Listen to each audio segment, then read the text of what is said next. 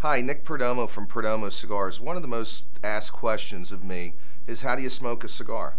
Well, the first thing is that you have to find a reputable retailer that stores cigars in a correct fashion with the proper humidity and temperature. So always go and find a very good cigar retailer. Like for example here at Famous Cigars, where if you look at their warehouses, everything is climatically and humidity controlled.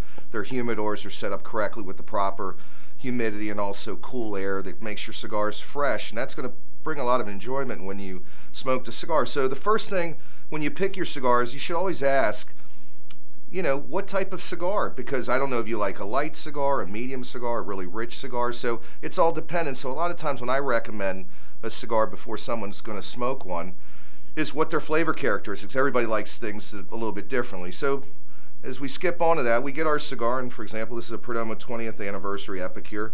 The first thing we're going to do is we're going to cut that cigar. And the most important thing about cutting the cigar is making sure you don't cut too much. If you cut too much of the cigar, what will happen is it'll unravel. And a lot of times in the cigar industry, when we see mistakes or anything where we have an error or so on, a lot of it's operator error, and a lot of it's miscutting cigars and mislighting cigars, which I'm going to go on here in a couple minutes. So I personally like a flat cut, but there's bullet cuts, there's punch cuts, there's also a great V cutter out from Calibri that I really like. So the first thing we want to do is we just want to cut that cap on the top just up on the little, just above the head, not too deep. And literally when you get rid of the residue of the cigar, you really just have a cap, because we just want to pull that cap off, okay? So a good flat cut is something I highly recommend. And also a good lighter too. With wind and so on, if you're outside, a lot of guys play golf and so on, you really want to kind of have a flame lighter like this, which will combat the wind. If you're inside, of course, you can use matches or a Bic, but I personally like these types of lighters. So the first thing I'm going to do is I want to make sure I light this cigar, because I probably cut it, and to be able to smoke a cigar, you want to be able to enjoy it, right? So the first thing I'm going to do is I'm going to take my band, and I've done this before with the Cigar Advisor, and I'm going to take a band and I'm going to make a segue or a marking. So the first thing I'm going to do is I'm going to take this particular cigar. It's got our company logo, and what I want to do is I want to toast a foot. The reason I want to toast a foot is I want that wrapper to seal into the binder, and the binder is basically the leaf underneath the wrapper. The reason I want it is because I want it to be nice and tight, so when I smoke it, nothing peels away, and the cigar will actually burn more properly. And this is going to take an extra 10 seconds, but if you do this, I promise you, you're going to enjoy the cigar much better. So the first thing I'm going to do is I'm going to take the lighter, and I'm actually not going to have the light touch. It's basically the heat above the lighter. If you can see, you'll see it start lighting up, and I have a little black ring, and I'm just going to keep turning the cigar till I'm just charring it, but I'm not using the flame. I'm not burning the cigar. I'm actually taking the heat, and I'm going to keep turning it till I got it all the way up to the top of my band. I'm going to blow on it, and when I look, I'm going to have a nice tight carbon line around that cigar, which means that my wrapper sealed into my binder. They don't teach you this stuff, but it's really important. Whether you've been smoking cigars for 1 year or 30 years, this really is going to make your cigar smoking much more enjoyable, and takes a very little time. I could actually probably smoke this cigar now, but I haven't lit any of the filler yet. But I'm not going to scorch the filler. If you see people doing this, they're basically taking the flavor characteristics of the cigar and they're actually burning it and singeing it. It would be no different than taking your steak and taking the ends of your steak before you cut it and eat it and char it to oblivion. It wouldn't be enjoyable in the taste. It would be too charry. And the same thing with a cigar. If you light it incorrectly, you're really going to not get the full enjoyment of the cigar. So again, I turn that cigar 360 degrees. I got a nice little border line all the way around where I've singed it, where I've taken that wrapper and sealed it into the binder. And the next thing I'm going to do is now I'm going to light that cigar. And again, it's not going to be flame to the tobacco. It's going to be heat to the tobacco. So basically, you want to be like 1/4 of a centimeter above the actual flame.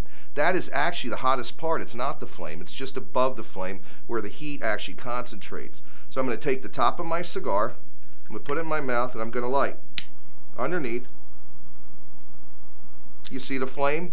That's actually the heat rising up and singeing the filler. So what's happening is my filler is heated up, and it's going to start burning, but naturally, not with actual fire, but with the heat. So I got that part up. The next thing I'm going to do is I'm going to turn that cigar 1/4 turn. Same thing, 1/4 turn. Back another 1/4 turn. So I'm to the top. If you notice, when I blow here, my ash is completely white all the way around, and my wrapper is completely sealed and right into the binder and into the filler where I'm going to be able to enjoy my cigar. And you don't see any char marks like you would see with a lot of people trying to look like they're roasting their cigar, like almost like a marshmallow. That's not what it's about. So with the proper cutting and the proper lighting, this particular cigar, depending on conversation, the amount of drink we're going to have and so on, because cigars are celebratory, should take me about 90 minutes to smoke this cigar.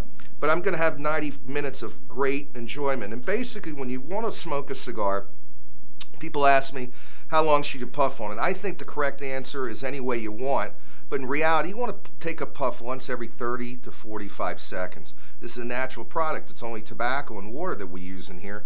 So periodically, you might have to relight the cigar if you have a long conversation. It's totally natural. There's no accelerators in the cigars or nothing like that. So the correct way to smoke a cigar, outside of the proper way I told you to cut and light it, is really to enjoy the cigar. So one of the other frequently asked questions while you're smoking a cigar is whether you should take the band off. And I always say never take the band off. And there's a couple reasons why. The first reason is when the operator, the banding girl, puts the actual band on, we use a fruit pectin. And because it's a pectin and adhesive, some of that adhesive will touch the actual wrapper leaf. So what happens is if you pull that band off, sometimes a piece of that wrapper comes right with it, and you destroy the smoking experience completely. One of the worst things that happens is something you might not ever even see, which is basically you produce fine little stress cracks on this wrapper. You gotta remember, this is like an onion skin. The roller stretches that wrapper out as much as possible so we can get some oil up on there and the sheen and the prettiness, because it's the dress of the actual cigar. So what happens is if you pull that band off, you might not see anything crack, but all of a sudden, as that barrel starts heating up, as you start smoking that cigar, you'll start seeing little splits. Those splits actually came from taking off the band. So just wait till you're about a pinky's away of the band that you're smoking, of the cigar, and what will happen is that barrel will heat up and it'll easily come off. A lot of times it'll just slide off, and again, you're going to have a lot better smoking experience by doing that. So always keep the band on. And lastly, one of the questions always asked is how far should I smoke the cigar? Some people I call them mustache burners. They go down and they almost burn their mustache. There's really no right or wrong way. I always say smoke the cigar as far as you like. I always smoke it literally to about the middle part of the band sometimes, because the way that we construct the cigars, we want that fulfillment of enjoyment of that tobacco to come from start all the way to finish. So when you smoke a Perdomo cigar, I can promise you can smoke it up to your mustache if you like, but really the correct answer is as far as you'd like to smoke the cigar. So in conclusion, if you light the cigar correctly like I taught you, and you cut the cigar correctly by cutting it very lightly, you're going to see that you're going to get a lot more smoking enjoyment in each and every cigar that you smoke, and that's what it's all about. So keep listening to the Cigar Advisor, and this is Nick Perdomo. Thanks for listening.